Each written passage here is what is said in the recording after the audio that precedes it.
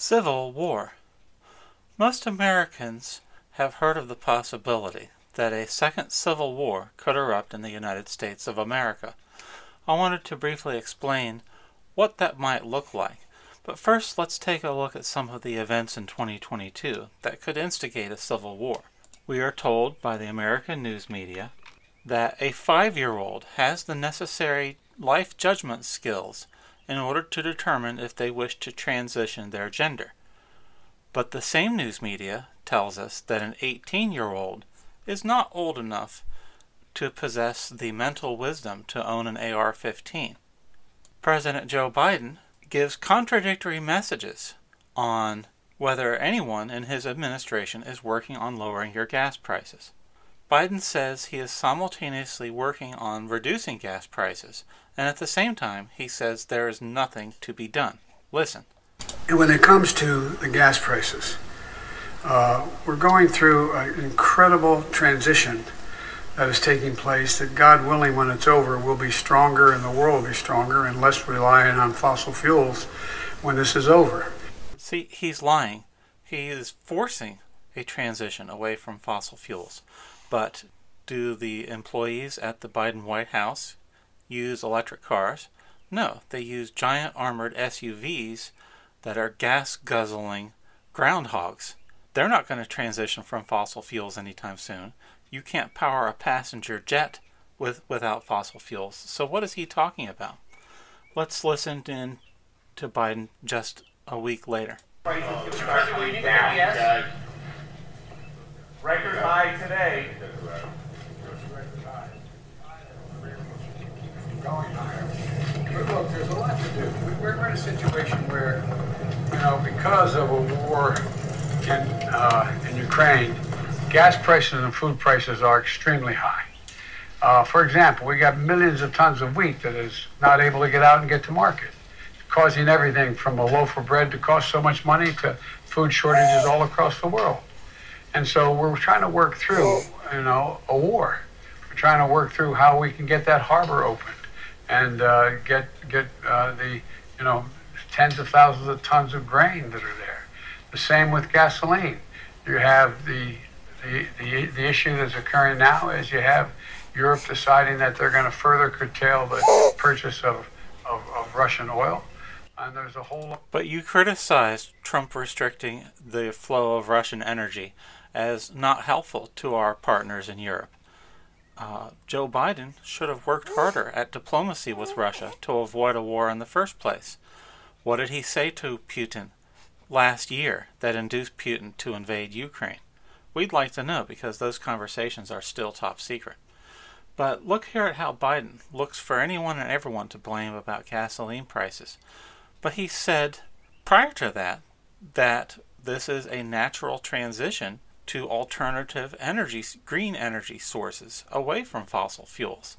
So he gives contradictory answers. President Biden's rapid response director, who sicked fact-checkers on Townhall.com, leaves the White House. Mike Gwynn, White House rapid response director, confirmed he is leaving the White House for the Treasury Department. On his way out the door, White House Press Secretary Jean-Pierre called Gwynn an indispensable member of our team and added he's moving on to bigger and better things, despite the fact that the Treasury Department is not a promotion from the White House communications team. Gwynn sicked supposedly independent fact-checkers on media such as Townhall.com who dared to tell the truth about how disarrayed the administration is. Gwynn flagged stories at Townhall.com that cast Biden and his administration in an accurate but negative light, urging independent fact-checkers to launch biased attacks against our media coverage. More than 70 people managed the president's social media accounts. When Donald Trump was president, there was probably 2 people, Trump and an assistant. So they've got over 70 people at the Biden White House working on spinning social media to make Biden look competent. Do you think that they had even 70 people at the Biden White House trying to evacuate Americans from Afghanistan? Or 70 people working on diplomacy with Russia? Yeah, to avoid a war in Ukraine? No, it doesn't appear to be. There appears to be 2 different standards of the legal standard in America. On the facade of the Supreme Court Justice Building in Washington, D.C. is the standard, the motto, equal justice under law. But as we've seen in 2022, there is one set of justice for the establishment, particularly Democrat politicians, and another standard of justice for the rest of us. Here we have Hillary Clinton lawyer Michael Sussmann was acquitted because even though he had lied to the FBI and claiming he was a private citizen, bringing them fabricated dirt on Donald Trump and Alpha Bank receiving payments from Russia, the jury said that lying to the FBI in this case was not a crime, because if you lie to the FBI but your goal is to, quote, get Trump, unquote, it's okay to break the law. Tell that to any other American who lied to the FBI and see if that works for them.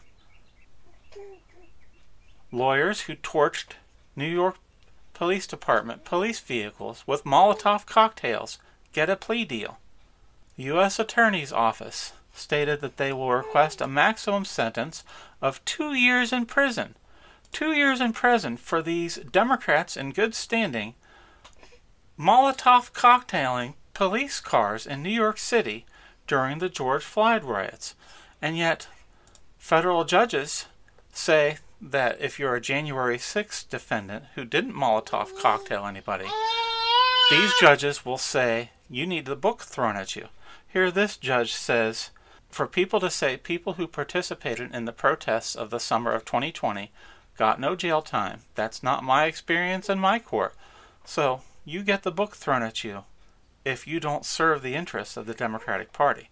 But if you are a Democrat in good standing, such as these two Democrat activists, you get a slap on the wrist.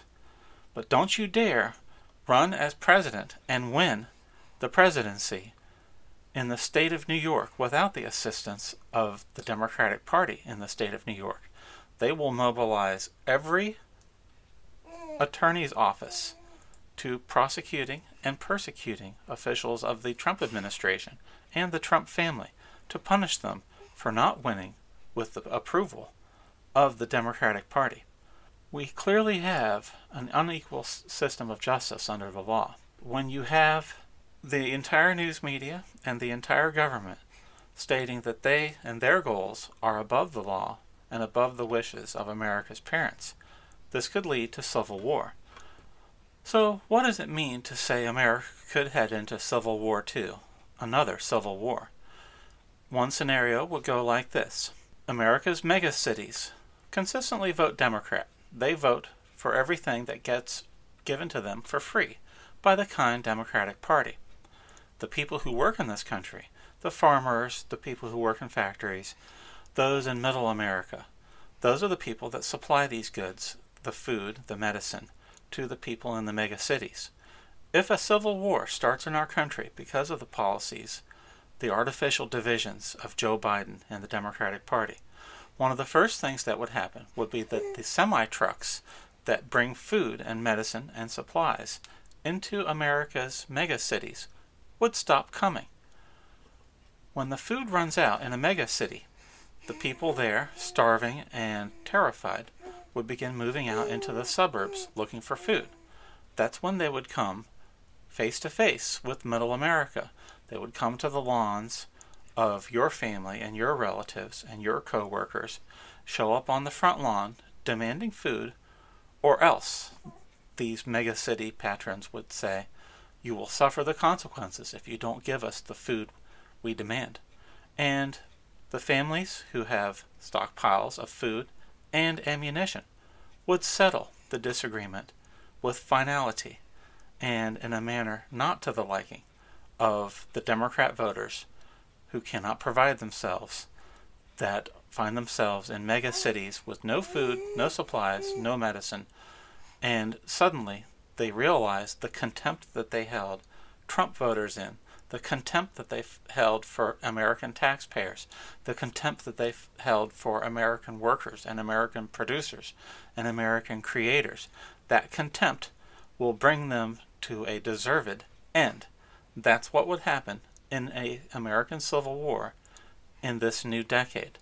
and the result would not be to the liking of anyone who voted for Joe Biden in the 2020 presidential election. Thank you.